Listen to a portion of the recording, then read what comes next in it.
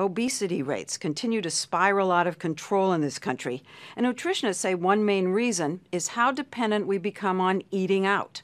When you cook at home, most ingredients in your cupboard have mandatory FDA nutrition labels. But restaurants are exempt, so when you place your order, you can only guesstimate how many calories you'll be putting in your mouth. Now, one of the most powerful health officials in the country wants to change that by forcing chain restaurants like McDonald's and Wendy's to spell out exactly how fattening their food is right when you decide what to order. The idea is gaining support nationwide, but also fierce opposition from the restaurant industry itself. It all started last December when New York City passed a regulation requiring chain restaurants to post the calories of their food right on their menus or menu boards. We think it will encourage people to choose lower calorie options because that information will be available to them. Health Commissioner Thomas Frieden is in charge of regulating New York City's $11 billion restaurant market. These restaurants do not want to do this. They really hate it. There's no question about that. Now, most of the chains have the nutritional information somewhere. Usually on a website hidden somewhere, or on the package liner or the tray liner after you've bought the product. Why isn't that enough? If you care about the calories, you can find out. No one is going to check a website, then go to the local burger joint and decide what to buy. People do look at the menu board. The menu board is the most prominent thing within a fast food restaurant. The regulation would cover mainly big chains like the Colonel, the King, and the Clown. McDonald's? Absolutely. KFC? Yep. Starbucks? Yep. He wants people to see as they order that some combo meals, like this one from Burger King, pack 2,200 calories, more calories than many adults need in a day. Some Starbucks drinks are more fattening than Big Macs. And even what seems good for you might be anything but. You might think that tuna salad, because it says salad, is healthier. Yeah. But you might see that it's many more calories than a roast beef sandwich. And you might prefer a roast beef sandwich, too. You were having the tuna salad because you thought it was healthier. Brian Wansink is a nutrition and marketing professor at Cornell. Do you mind if I ask you a few questions? He uses the mall as a laboratory, observing the food court crowd like other scientists study rare tribes.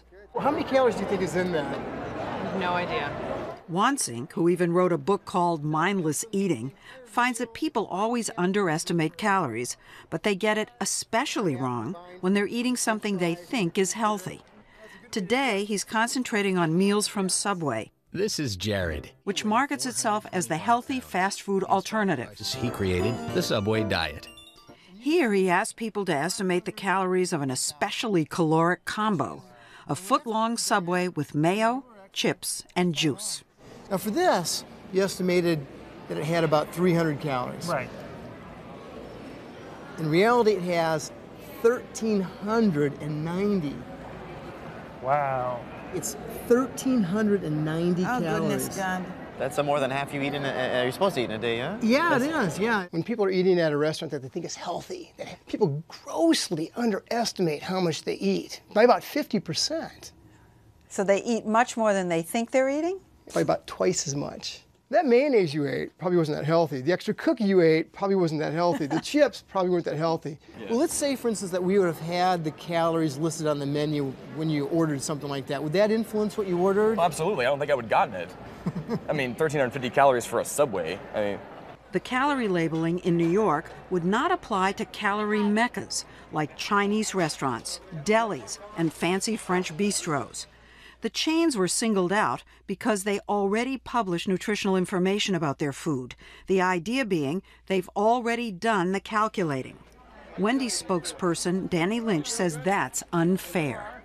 In essence, you are penalizing the restaurant chains that are voluntarily providing information to consumers. But if you weren't already providing it, you were exempt?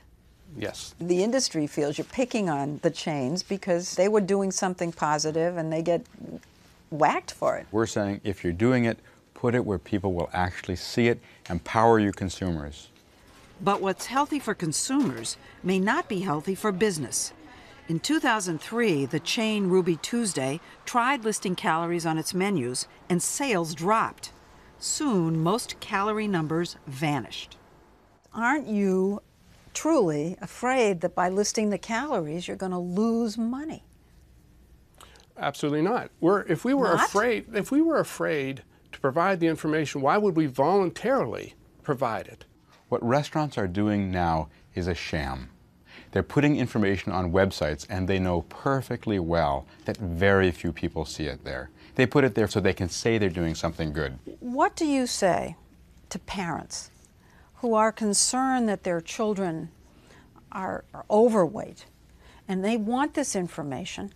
Say to them that if you have a computer, log on to our website and you can see that information. That's not easy. You're going to go take your kids out to dinner, you've worked all day, and you're telling them to go to a computer? We think that the poster is a good solution. The poster. Last year, Wendy's introduced a poster with lots of nutritional numbers, calories amongst them. But as opposed to other displays in bright colors, the poster is drab and easy to miss. If people are interested in calories, or they're But what if they're not interested in calories? They're probably not going to look anywhere for it. If it's on the menu board, there it is. They won't have to look for it. If you can provide accurate information.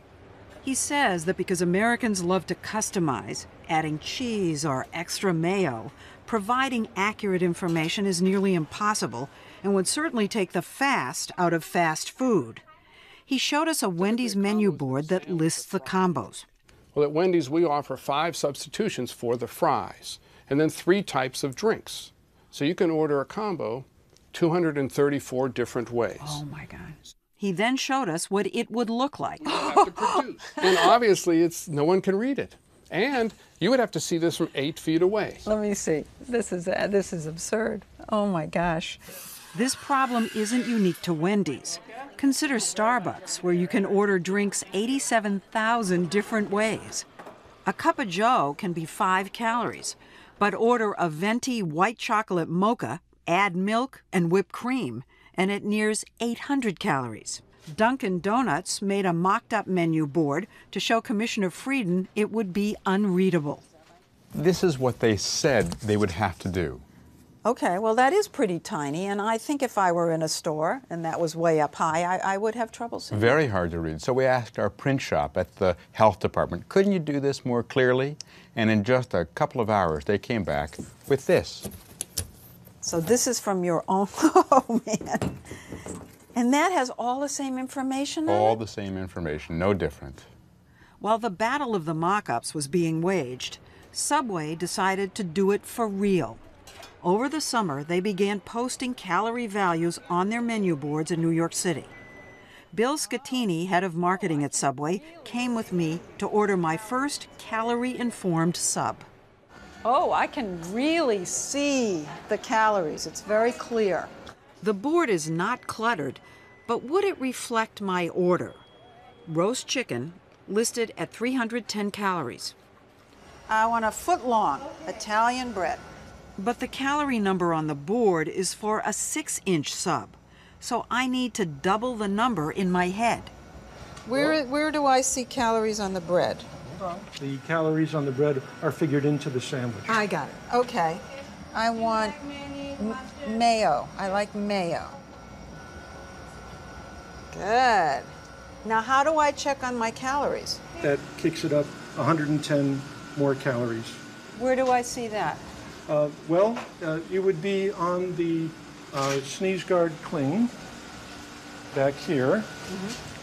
The sneeze guard cling was a separate posting.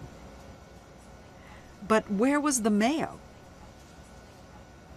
Sorry, it's not in there, but it is in the brochure. Already I'm confused. My sandwich actually came in at over 700 calories. No matter how you slice it, complying could take the fast out of fast food. But Subway is determined to try, unlike the rest of the industry, which argues that calorie labeling is not only confusing, it's downright condescending to you, the customer. We've given you the option to find this information, to look this information, to use this information. You're telling me that you're not taking the choice, but that is your choice. But the chains are up against a formidable foe because Frieden has a record of making big industry bend to his will. He's the one who forced smoking out of city bars and artery-clogging trans fats out of city restaurants. Both those bans spread nationwide, which is also happening with his new crusade. Do you think you're going to have to go in and fight this in Seattle, in California, and in the other states that are now seeming to want to have their own regulations like this? We are engaged in conversations in each one of those markets. Separately. Separately. And so for the chains, it's war, which they're fighting with lawyers and lobbyists.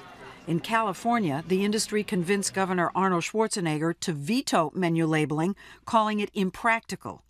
And in New York, the State Restaurant Association successfully sued to stop calories from going up on the board because the city had singled out those voluntarily providing the information. But Dr. Frieden is now rewriting the regulation and is certain it will pass. Hey, vegan tasty meal with cheese? Big Mac meal? There's still the ultimate question, will the menu board labeling work? Professor Wansink says his research shows there's a possibility it could backfire. Do you ever see people ordering the low-fat meal, main course, and then saying, well, I didn't eat anything, and then ordering a hot fudge sundae for dessert? Yeah. Oh, absolutely. And actually, this is called calorie compensation. Oh, there's a name for this? Yes. And what happens is you think you're doing yourself good, and so you reward yourself later on. So, for instance... People do that? Absolutely, they do. If they believe they ate this nice, healthy lunch, they're more likely to eat snacks and eat more calories of it later on in the day. There's little scientific evidence that posting calories will make people eat less. But Commissioner Frieden says it's worth the try. And he says there's the shame factor. He hopes that restaurants will be embarrassed into being more responsible. Obesity is a terrible epidemic. We don't understand all the causes of it, but we do know that it is undermining the health of our society in so many ways. We need to take action. This is one measure that we think will make some progress in this area. It's not going to solve the problem, but it's part of a solution.